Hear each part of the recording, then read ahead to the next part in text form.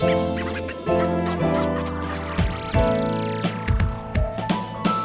to the Voice Coach Podcast, here for all your speaking voice training and guidance. My name is Nick Redman, and I am offering you all sorts of nuggets of wisdom on how to keep your voice in good working order and a true representation of who you are. So if you're a podcaster, presenter, actor, speaker, or voiceover artist, or a general voice geek, you're in good hands. Shall we get started? Hello there. I'm coming to you live with a cold. I mean, I'm live right now. You'll obviously be listening to this in the future, but you know what I mean. Oh, the joys. Clearly my brain's working really well. But I thought, you know what? I'm going to harness this. I'm going to own it. And I'm going to do an episode about how I've been, dealing with speaking whilst I'm in this hideous state. Sorry. So, it'll be a brief episode, but here are my top tips on how to work with your voice when you have a feckin' cold and your job is speaking. Because let's be honest, that's probably why you're listening, because you're a speaker.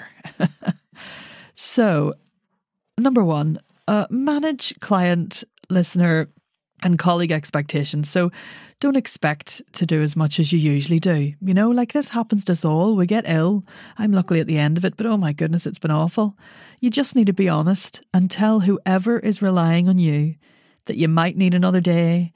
You might need regular breaks or a bit of time to reset and refocus your voice throughout whatever it is you have to do. Like I had a voiceover drop in yesterday for a regular in-store gig I have with an Irish shop. And I just didn't sound like myself. And I thought, this is awful. So I told the client, who I've worked with for years, that I needed another day. And I'd get it to them as soon as they could. And, you know, surprise, surprise, they were very understanding. And then I got up today and I did a lot of things to get me in the space that I could sound more like myself. Now, look, I'm not making a huge effort to sound to my best right now because I need to get this podcast episode out to you. And in this instance, podcast land, the quality of the information is more important than the quality of my speaking voice. You know me very well by now, perhaps, if you've been listening for all 70 episodes. And I'm sure you can give me the grace that this isn't how I usually sound. But my message is loud and clear, and my commitment to getting the help to you is sturdy. Right, so here we go. Up your feckin' hydration. Like, I can't say it enough. Mucus is a bitch. And it gets sticky as heck when the germs invade. So drink all the way through. Drink, and then drink a bit more, and then also drink some more. Like tea, water, juice, whatever you can get your hands on. Imbibe some fluids all the time, especially first thing in the morning, because you might notice you'll feel worse in the morning. Why is that? Because you've not drunk all night, because you've been asleep or tossing and turning because you can't breathe through your nose. Good times. The other way, of course, you can stay hydrated at a vocal fold level rather than just systemically with all the fluid you're taking in is tip number 3, which is nebulizer. You need to nebulize some 0.9% isotonic saline solution. That's as sciencey as I get, really, with this advice. I've got a vocal mist nebulizer, which is great, and also it's called Beurer, Beurer. Sounds great in a Northern Irish accent. Beurer nebulizer, which is available in the UK. The saline solution that gets misted out at you through those nebulizers, more so than steaming, even though steaming's good for soothing and cleansing the oral and pharyngeal spaces, the nebulized saline actually gets absorbed by the vocal folds at a cellular level, so it impacts the mucosal layer of the vocal folds more efficiently and effectively, and therefore, big word alert, reduces the phonatory threshold pressure more successfully, aka makes your voicing, speaking easier, which is what we need that layer of mucus to do. And apparently, if the research is to be believed, that after a 5 or 10 minute nebulize session, your phonatory threshold pressure, the PTP, will be reduced for about an hour. So it will just make things easier in terms of the literal creation of the sound. And if you're interested in the science, actually check out the Vocal Mist website for more on that. Not an ad, I just like them. Taking a drink now because I'm click central.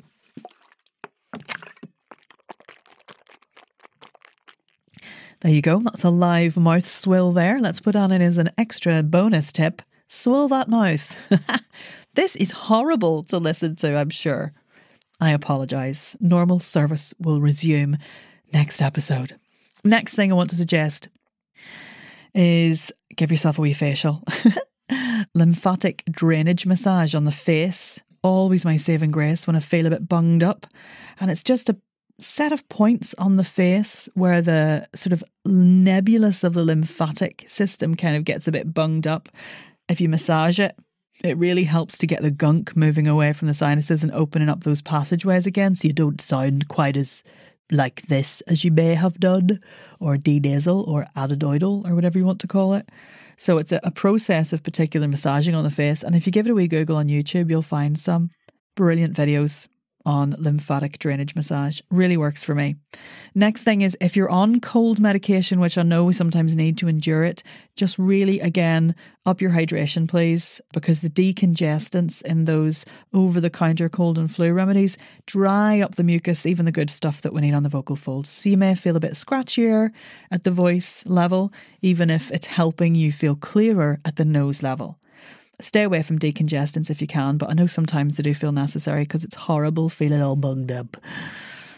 Another thing about feeling bunged up is, if you can, try and build moments of active nose breathing into your day, even if it feels like nothing's coming through, just to try and encourage space and movement in those passages, and to remind your brain what you expect of it, really, and your body what you expect of it. Like close one nostril. Close one nostril, breathe in through it. Oh, that's lovely, isn't it? Sexy. Hope my husband listens to this. And then out the other one. It is hard when you're bunged up, but it does help. Excuse me while I have a blow. God, the things we do with our lives, eh? Right, the next thing is more for vocal fold level. If you're feeling a bit mucusy and throat cleary down there, is some semi-occluded vocal tract exercises.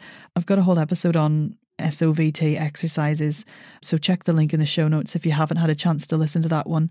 But doing some of those exercises can really help clear a bit of the vocal fold mucus, get things moving again. It's anecdotally successful in many speakers and a lot of my clients, and me, if nothing more.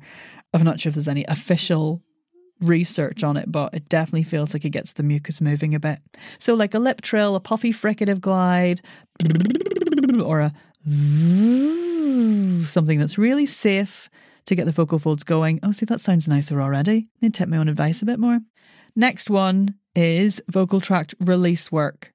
So speaking's going to be more effort. If you're tired and exhausted and bunged up, you'll be thinking a lot more about it. Your brain will be working hard. So keep releasing the vocal tract during regular breaks. So stretch out the tongue root, release the jaw, release the lips, do a few yawns to get those pharyngeal constrictor muscles released. Next thing again in the release category is neck and shoulder release. If you're sneezing and coughing loads and you've got that kind of physical woe is me repose where your shoulders kind of drop forward and you kind of hunch over like a moody teenager, just me, release the neck and the shoulders regularly if you can. Cheeky bit of semi-supine, always nice. Although you might want to prop your head up if you're feeling a little bit bunged up. And then finally, please get some rest. If you can take a day off, just do. Like I saw this coming. And then it arrived and I just had to take Friday off. I just had to, so I did. Both vocally and bodily as well. Like, get some early nights, nap in the day if you can. Everything's going to feel like more effort, so just take it easy. Remove stuff you don't need to do and, find some space for you to binge something on Netflix while you're rehydrating and nebulizing and crying into your steamer. And you know what? This sort of feels like a really good time to say make some space for yourself so you don't get ill in the future. Yeah. It happens to everybody, I know, but if you're sick of getting sick, if it happens a lot and you think your body and your mind and your voice needs a break, then I am taking calls for the next Ultimate Voice Getaway Retreat, which is happening here in the UK from the 29th of September to the 2nd of October. Isn't it nice when I can monopolise and exploit my illness to help promote a wonderful thing that you can do? It's a bloody lovely retreat. Like, basically, everyone comes and hangs out with me in the Northumbrian countryside. We do wild swimming, we do walking, we do eating lots of nice food, both in our house and from local places, and we go out to the pub. Oh, yeah. And we also do 2 days of glorious voice work. I always say that as the end bit because, to be honest, it's such a beautifully holistic, full body mind immersion experience that the voice work, although obviously a huge part of it, is sometimes feels actually secondary. But it's great. We spend 2 days really releasing tension, exploring the voice, making noise, breathing, lots and lots of breathing, and just having a bloody lovely time. You don't even have to worry about anything really. Like, you get all your accommodation and the travel into and from the gorgeous studio that we do those sessions in, which is in Northumberland National Park near Hadrian's Wall, which is basically where I live.